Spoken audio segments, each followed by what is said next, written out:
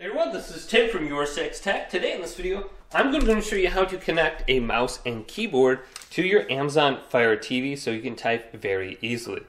So on the home screen of our TV, let's scroll on over to Settings and then go on down. And go over to Controllers and Bluetooth Devices and select this. Then go to Other Bluetooth Devices, and this says Pair, On Pair, and manage other Bluetooth devices including speakers, headphones, remotes, keyboards, and mices. So let's select this and then go to Add Bluetooth Device. And my Amazon Fire TV is now searching via Bluetooth. So turn on your device. So I'm going to turn on my keyboard. Then you have to figure out how to put it into the Bluetooth pairing mode. So for this specific keyboard, I have to press FN and Z. And if I hold this down for about 10 seconds and then let go, my keyboard will be in the Bluetooth pairing mode. So I'm going to let go now. And the blue light is blinking, and it should show up on the screen behind me.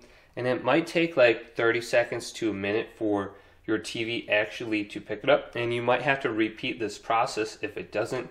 Maybe unplug your TV and restart it. But it should show up under this list at some point.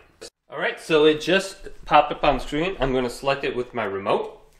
Now on your keyboard you have to type this specific message in and then press enter. So let's type in 458549, press enter. Now my keyboard should be paired, and I don't know exactly what everything is mapped to get back to like the home screen or something like that, but you can now use your keyboard and just do the same thing for your mouse. You just have to figure out how to put it in the Bluetooth pairing mode and you should be good to go.